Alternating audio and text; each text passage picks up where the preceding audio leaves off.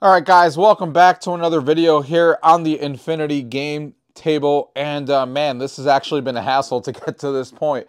I've been really behind with showing you guys the latest releases on the Infinity Game table, and you know, I still love the Infinity Game table. Like I said, I've talked about for a while, I'm a big board game person, and they have some unique board games on here that I really like.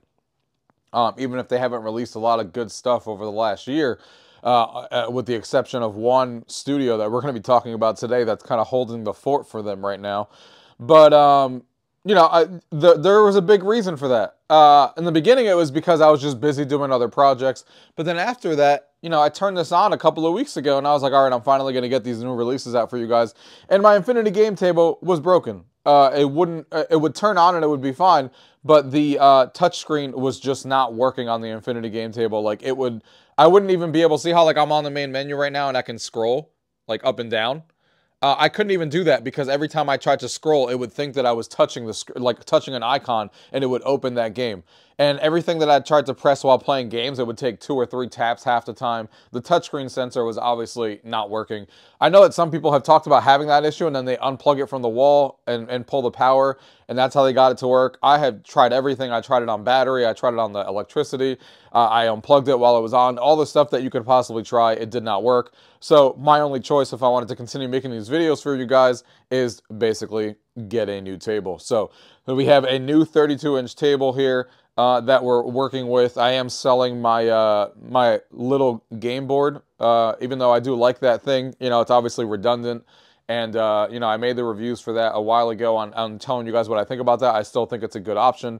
But, you know, if I had to pick one, I would definitely keep the 32-inch, you know, because bigger is better in this case for board games. So that one is up for sale. And I got a new one here. And yeah, now I can make these videos for you guys. So today we got a couple of a few games that we need to talk about. Of course, they came out with Jeopardy, which is a huge deal. They came out with Gremlin's Grotto and then Stack as well. So we're going to talk about a few games here. So let's go ahead and get into the video. Gaming tech, eating brekkie is the gaming tech. Going for a brekkie is the gaming tech. Gaming tech is the gaming tech. Gaming techie. Alright guys, so the first game I wanted to talk to you guys about is Stack here, and this is again from Squiggly Frog Studios. In my opinion, this is the company that's kind of holding it down, or the studio that they partnered with that's kind of holding down the fort on the games on this table. They have released a few other games as well that I've talked about on this channel before, but they continue to do great work on this table and really showcase what it is to make a specific game for the Infinity Game table that takes advantage of their features, and they, you know, have creative games that, you know, are kind of hinting at other games that obviously exist in the board game world, but putting their own spin on it, and I think it's great. As you guys are looking at here, there are options here that you have your how to play it. You can turn off a bunch of things, the vibration, the volume. Go ahead and raise this up a little bit. You have the credits right there. They have their game stats as well, which is awesome. That keeps track of all the games that you play and how many times that you won. These are their other games that I was talking about as well. And actually, if you click on this, you will actually see like what's coming up next for them. As you can see here, this is in testing. Rollin' Bones, so I'm excited to see what that's going to be like. Gremlin's Grotto is the other one we're going to talk about, which is also from them. They also have another one here in testing, Opanico. That cribbage game that we reviewed on this channel is also from them. Cashflow was from them. So those games have all been from them, and they've done a great job with all of those. This is the how to play area, which essentially shows you how to actually play the game. For example, in this one here, to win, obviously, is the objective. The object of the game is to play all your cards in your draw pile in sequential order on the 4 stacks in the center of the table. Of course, it's not that simple, so gather your friends, read the rules quick, and blow through those draw piles to claim victory. And then it kind of goes through the setup. Each player in the game will be dealt a stack of cards, the number of which can vary based on the game options. Next to the draw pile, each player has 4 discard piles. In the center of the board is where the remaining decks are. Placed face down, this is the main draw pile. Next to this draw pile are 4 stacks where you will play your cards. Each stack has a label to see what the next card is. This will help you on what wilds are. This helps when wilds are played, so you can see exactly what cards are going to be coming up. On your turn, you will be dealt cards until you have a hand of 5. Firstly, you want to play cards in the draw pile before any others, followed by those in your hand, and then lastly in your discard piles. Looking at the 4 stacks in the center, see if you can play any of your cards, and if you can, drag it into that stack. If there are no cards on that stack, you can start a new stack or a wild card as you play cards. If you manage to play all your cards in your hand, you will be dealt 5 cards so that you can continue playing. A note in your discard piles, you can place any card in your discard pile, but you can only play the top card. This is very reminiscent of games like Phase 10 and stuff like that. If you guys have played games like that, that's kind of what this game is kind of going for. As you can see here, we can go ahead and hit start, and then up to 4 people can kind of join. You just go ahead and tap to join. Really like that you can always name your players. They do that for all their games. You could just do random, or you can actually pop this up and edit this in. And we can go ahead and backspace out of here and just hit enter. And you can also turn this into AI. So we're going to add another person here. And AI can be played in this game, which is awesome. You can play up to 4 players, a mix of AI or real people. And then, of course, you can hit begin game. And then it hands out the cards here. And then you obviously play the game that it was talking about as you try to play your hand and, you know, try to... play the stacks in front of you. You can see the next one is 1. You can see all 3 of these are wild. So this 1 here, I can go ahead and play right here. And play it right there. See, I actually tried to play this game before on the old Infinity Game table that I had, which is why it shows I've never played this game before on this one. But I couldn't even drag the card from here to here because it kept dropping the card because it kept thinking I wasn't dragging anything. Like I said, it was just all messed up. But yeah. Definitely not a fun time as far as how that was working. So I could play a wild over here as my 2 if I want to. I could play this whole entire stack because I could do all 3 wilds, 4, 5, and then 6. Or actually, I guess I can't play that. Oh, you can only play 5 cards. That's right. And then you have to play 1 in your discard pile, actually. So your turn ends. And then the AI goes, and then you're going back and forth, and you're trying to get rid of your hand. Like it talks about here, if you can play cards in the center, you do. You can see the next cards that are coming up. So you can see I could play 5. And then when it's looking for is a 6. So I can go ahead and play this here, for example. The next card is a 7. We don't have that. I can get rid of this card. Or you can start a new stack if you want to, but it has to be with a wild.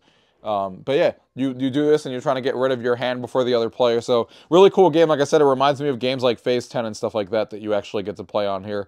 So this first game is cool. Again, Squiggly Studios does a great job with their games. We're going to go ahead and exit here and go back to the main menu here. But really, really cool stuff from them as usual. The next game we're going to talk about is also from them, which is Gremlin's Grotto. This is, again, another game from them. And this is a tile laying game. So each one of their games always has like a unique idea, which I think is super cool. That kind of goes hard into like what the board game world has. Like a lot of board games, you know, talk about tile laying games and stuff like that. You got the card game that we just played that's kind of like Phase 10. This one's about all those tile laying games that we know, but with their unique spin. So this one here has really fantastic looking graphics with the gems and stuff like that. Again, the same idea. Actually, let me go back and show you the main menu before we actually go into here, because they always have like their options and stuff in there. But love the way that they introduce the game and these stylized graphics. But then you can go ahead and hit settings, and then you have their options here. Again, they do a great job with this. They have their how to play, their game options on this one. So if you want to look at all the different options you have in this game, how long you want the game to be, the length of the spell that you want it to be, initial draws, skipping the animation, all of those are kind of there. We'll leave that for default for now. It also has, you know, how to play and all that kinds of stuff on here. So really, really awesome stuff, you know, that's in here. And it has the same features here where you can go ahead and join if you want to, with up to 4 players, just like before. This one does not have, unfortunately, AI play. This one is only real players because of the tile laying. It's probably a little complicated to make AI. So they went with this specific game. I think the only one I played from them that doesn't have AI.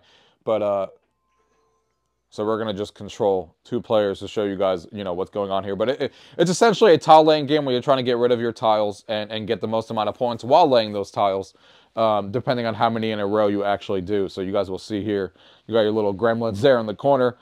You have 15 rounds as it shows. Again, I love the animations and stuff that these guys do in their game. You can see the boards kind of moving around and stuff. It just makes the game more fun.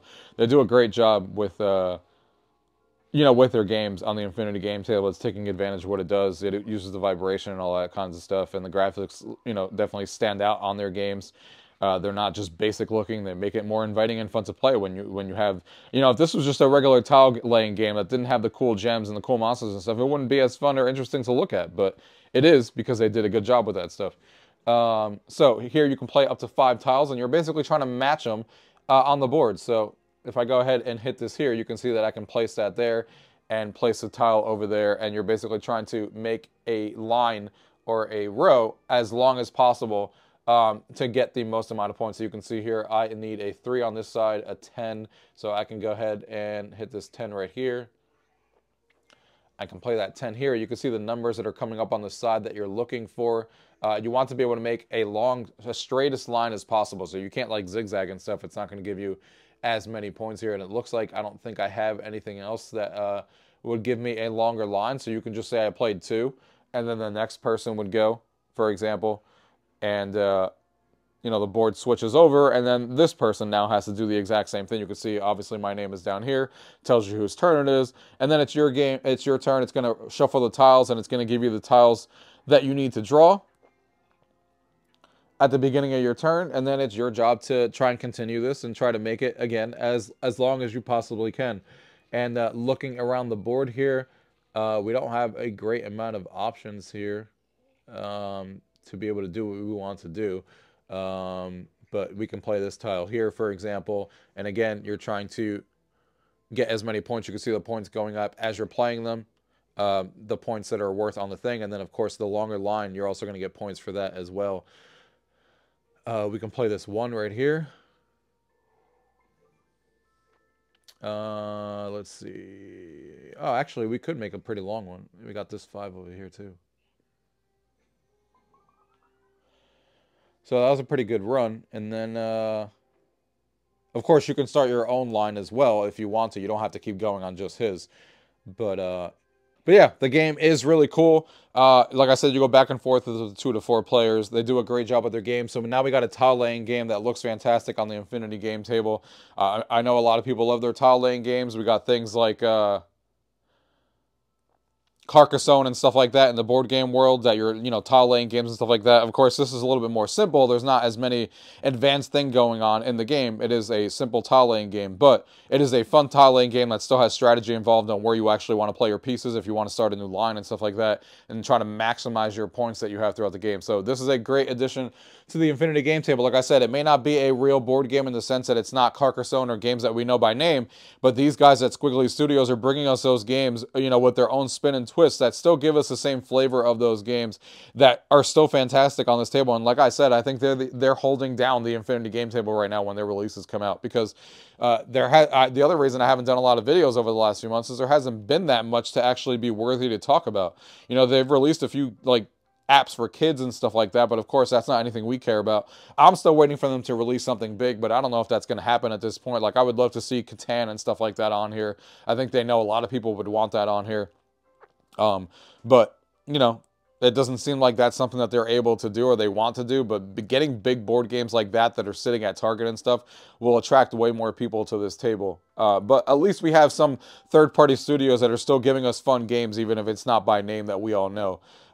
This is Jeopardy. Obviously, this is a big name in their line of, you know, everyone knows what Jeopardy is, and this is obviously something that they did. You got your high scores and your save games there, but and you can play either solo by yourself or 2 to 3 player classic.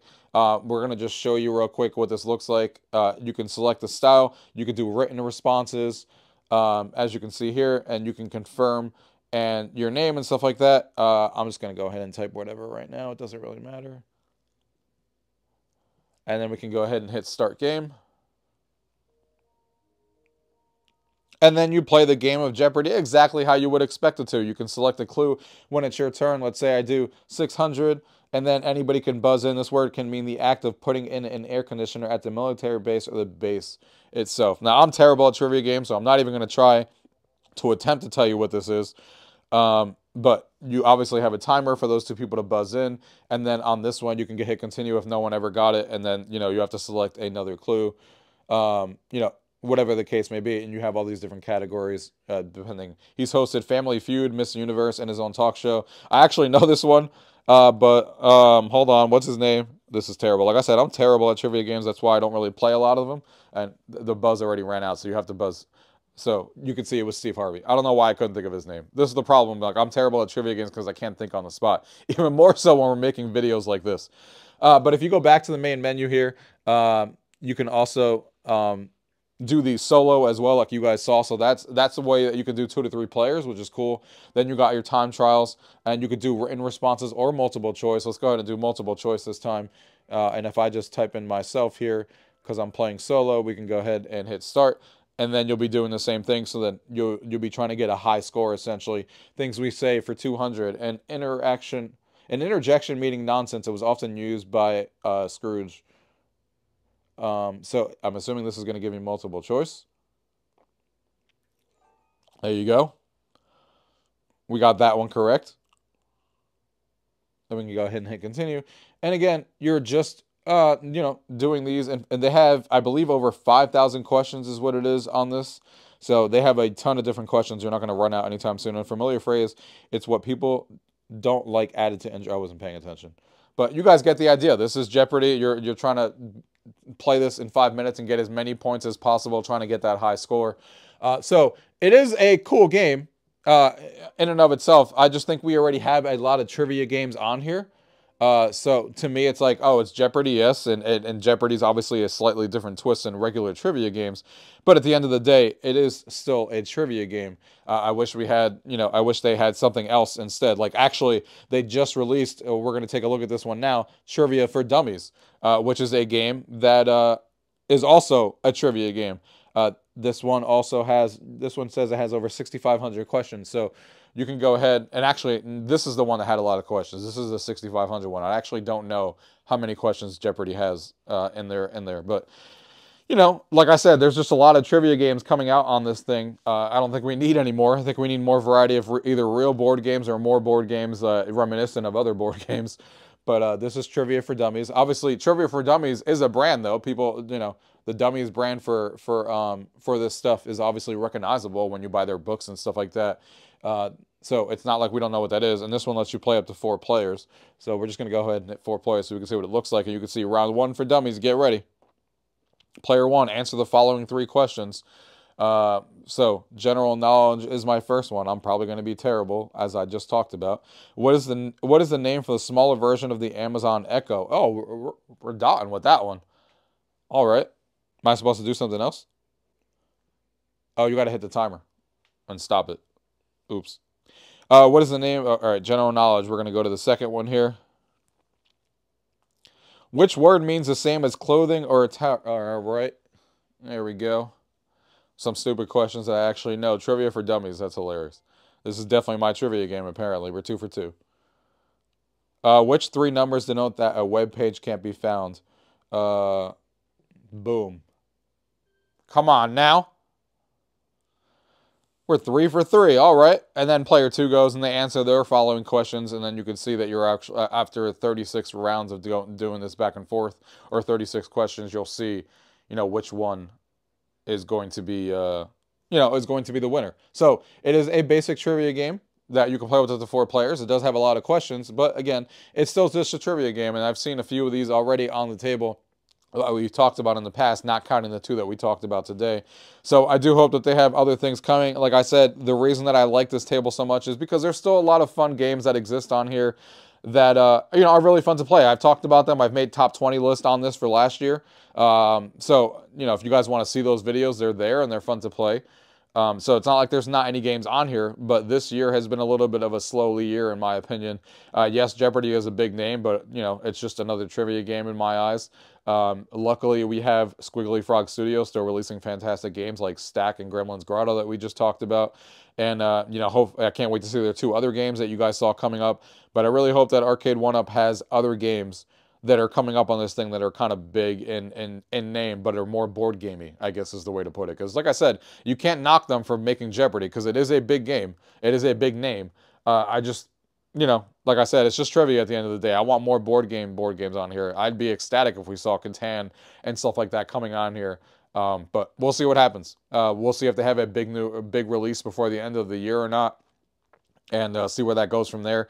But hopefully you guys enjoyed this video on some of the on the latest releases that we have here to talk about from the Infinity Game Table. You can see some of the ones that we didn't talk about today that I was alluding to is that they had like these kids games that they released and stuff. But of course, I don't have those because those are for kids and there's no kids in this house, so it didn't make any sense. But there is other stuff that you can play on here. There is a lot of fun games from before that have come out, but hopefully they have a couple of really good games coming out before the end of the year, but we'll see where that goes, you know, by the end of this year. But hopefully you guys enjoyed this video. Thank you guys for watching, as always. Until next time.